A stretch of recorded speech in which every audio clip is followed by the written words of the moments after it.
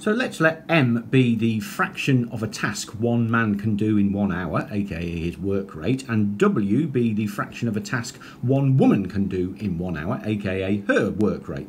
From here, we know that 3 men and 1 woman can complete 1/8 of the task in 1 hour, and from here we know that 2 men and 4 women can complete 1/6 of the task in 1 hour. Solving these two equations, we get that 24m add 8w equals 1 and 24m add 48w equals 2, i.e. m equals 1/30th and w equals 1/40th, just solving those two simultaneous equations.